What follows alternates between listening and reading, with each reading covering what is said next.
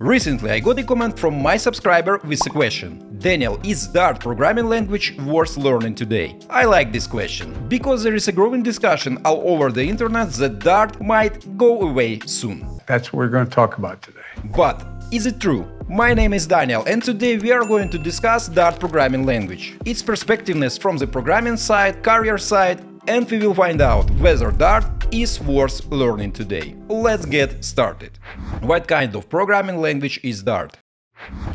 First, we need to understand what Dart is. This programming language was developed by Google in 2011. At that moment, it was designed specifically for building fast apps on different platforms, like web, mobile, server and desktop applications, among other things. This language uses C-style syntax. Moreover, today developer salary starts from 80k for junior level position and 127k for more senior levels. Dart is kind of like Swiss Army knife. It can do a lot of different things, and it helps to make the stuff you see on the app in a very easy way. A lot of programmers compare Dart with JavaScript, and there is a reason for it. Because from the beginning, this programming language was designed to compete specifically with JavaScript. Initially, Google was so confident about this language that Google's engineering team said that this language could replace JavaScript soon.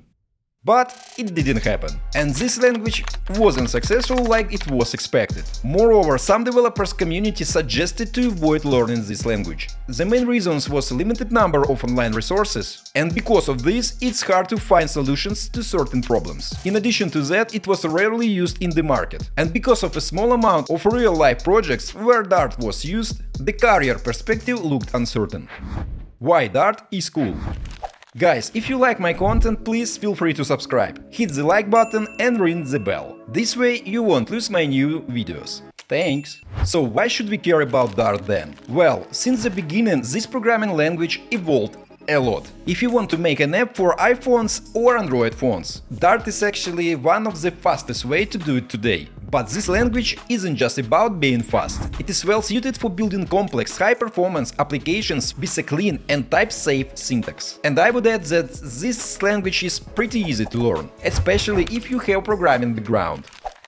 And today it has a way bigger development community than it did before. Dart helps to make apps look nice and work well, which is super important. It also has neat tools that finish your code, and these tools lets you see changes as they happen. This is pretty cool because it saves time. Moreover, after Google launched a Flutter software development kit that was written on Dart, this language became a way more worthy to learn. And Flutter, guys, is a real cool thing, mainly because it can develop applications for Android, iOS, Windows, Mac, Linux and web from a single codebase and with a pretty high performance. And when you need to create, for example, an MVP, Flutter is a perfect solution. That's why Stack Overflow, one of the biggest online dev communities, identified Flutter as most popular development framework. And because of all this stuff related with Flutter, Dart's popularity increased a lot. Moreover, today Flutter is much more popular than even Dart. Since 2011 Dart changed and improved, and today it has third version with a huge potential. Dart versus others. Okay, Dart sounds cool. But how does it compare to others programming languages? Let's compare it with JavaScript, for example. JavaScript language is a perfect solution for web development, front-end and back-end part. Dart, on the other hand, is like a big toolkit you would need for a project. It's more difficult to get JavaScript on mobile and web applications compared to Dart, because Dart was created in a way to make apps easy. Dart is approximately 2 times faster than JavaScript, and it is a way more type-safe.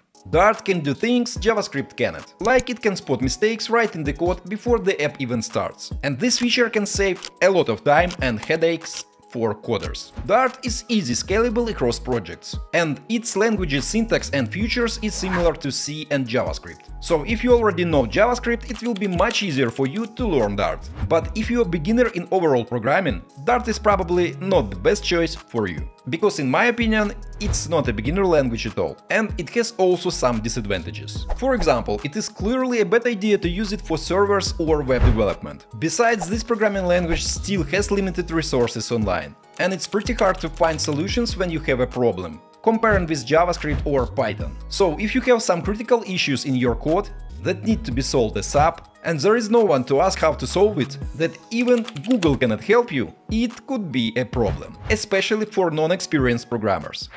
Does Dart have a future? And now we came to a final question. Is Dart going away this year or anytime soon? So when Dart started, it was a bit of an outsider, but over time it grew up and proved that this programming language could do the job, and in some cases, great job. Today Dart is a big part of Flutter, Google's toolkit for making beautiful apps. Many big companies like Alibaba and eBay use Dart and Flutter to make their apps. That's why Dart is a big player in the app making world.